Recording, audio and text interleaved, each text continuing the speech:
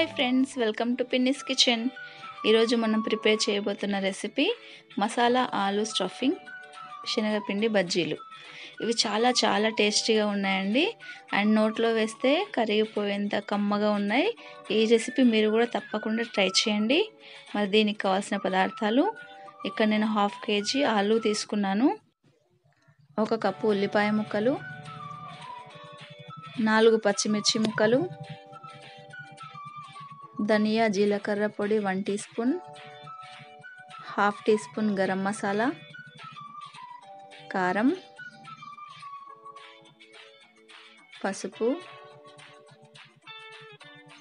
రుచికి తగినంత ఉప్పు, 1 నిమ్మకాయ, 1 కప్పు శనగపిండి. తయారీ విధానం చూద్దాం. ముందుగా బౌల్లో శనగపిండి తీసుకొని అందులో కొంచెం కారం, చిటికెడు పసుపు, తగినంత సాల్ట్, చిటికెడు బేకింగ్ సోడా వేసి బాగా కలుపుకోవాలి.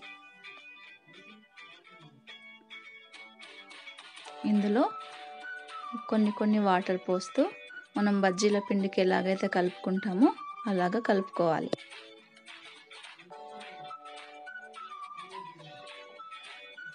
ఈ పిండి మరీ పల్చగా ఉండకూడదు, మరీ చిక్కగా ఉండకూడదు. చూడండి, ఈ కన్సిస్టెన్సీలో కలుపుకోవాలి.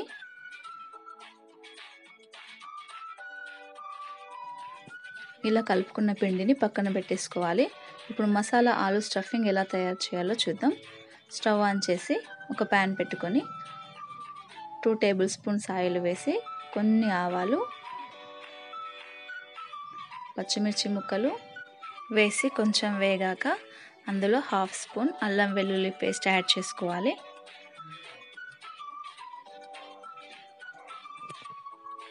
ఇది బాగా మిక్స్ చేసుకోవాలి.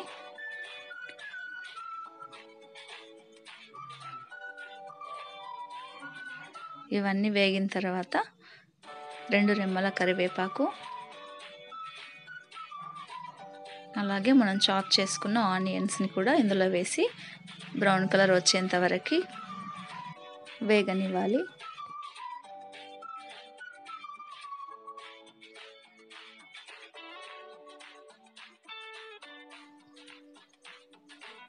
చూడండి, ఇవన్నీ వేగినాయి. ఇందులో కొంచెం పసుపు, 1 టీ స్పూన్ కారం, తగినంత ఉప్పు వేసి బాగా కలపాలి.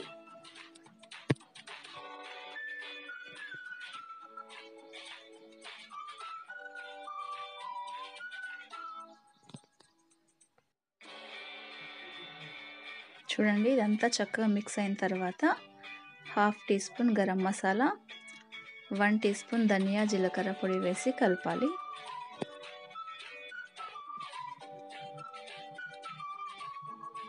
ఇదంతా బాగా మిక్స్ అయిన తర్వాత ఇందులో మనం తీసుకున్న నిమ్మకాయని రసం తీసి ఇందులో కలుపుకోవాలి.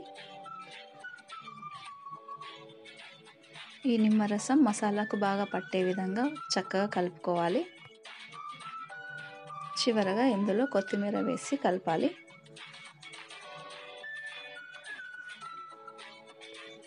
ఇప్పుడు మనం తీసుకున్న పొటాటోస్ని ఉడికించి ఇలా మెత్తని పేస్ట్లా తయారు చేసి ఇందులో వేసి కలపాలి.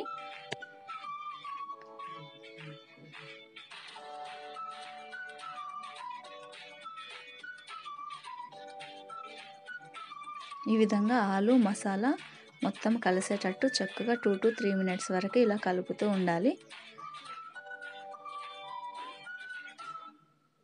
చూడండి, చక్కని కలర్ వచ్చేసింది. ఎంతో టేస్టీగా ఉండే స్టఫింగ్ కూడా రెడీ అయిపోయింది.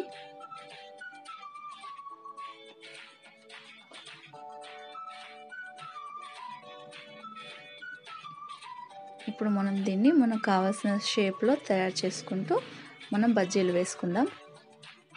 ఇప్పుడు స్టవ్ ఆన్ చేసి ఒక బాండీ పెట్టుకొని డీప్ ఫ్రైకి సరిపడా ఆయిల్ వేసి మనం తయారు చేసుకున్న మసాలా ఆలూని ఈ విధంగా కొంచెం కొంచెం చేతిలోకి తీసుకొని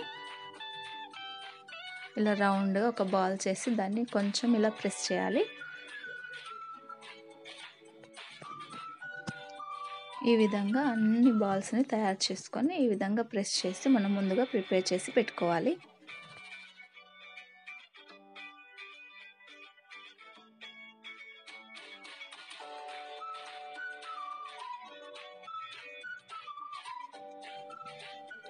ఇలా అన్ని ప్రిపేర్ చేసుకున్న తర్వాత మనం ముందుగా తయారు చేసుకొని పెట్టుకున్న శనగపిండిలో ఒక్కొక్కటి వేస్తూ ఇలా స్పూన్ సహాయంతో ఒక్కొక్కటి ఆయిల్లో వేస్తూ డీప్ ఫ్రై చేసుకోవాలి. ఇవి వేగుతున్నప్పుడు చక్కగా పొంగుతాయండి. సో అందుకని మీరు మసాలా ఆలు అన్నది కొంచెం చిన్న ఉండలుగా తీసుకొని తయారు చేసుకుంటే చాలా బాగుంటుంది. ఇలా ఒకవైపు ఫ్రై అయిన తర్వాత రెండో వైపు కూడా తిప్పివేసి బ్రౌన్ కలర్ వచ్చేంత వరకు వేగనివ్వాలి. ఈ శనగపిండి బజ్జీలు త్వరగా వేగుతాయండి. సో అందుకని స్టవ్ని మీడియం ఫ్లేమ్లో ఉంచి తయారు చేసుకోవాలి. చూడండి బజ్జీలు ఎంత చక్కగా పొంగినాయి. తింటే కూడా చాలా టేస్టీగా ఉన్నాయండి. తప్పకుండా మీరు ట్రై చేయండి. ఇలా రెండు వైపులా ఫ్రై చేసుకున్న తర్వాత ఒక సర్వింగ్ ప్లేట్ తీసుకొని వేడివేడిగా సర్వ్ చేసుకున్నట్లయితే ఎంతో టేస్టీగా ఉండే మసాలా ఆలు బజ్జీ రెడీ. సో ఫ్రెండ్స్, వీటిని మనం మార్నింగ్ బ్రేక్ఫాస్ట్లా కానీ ఈవినింగ్ స్నాక్స్లా కూడా తినొచ్చు. మీరు తప్పకుండా ట్రై చేయండి.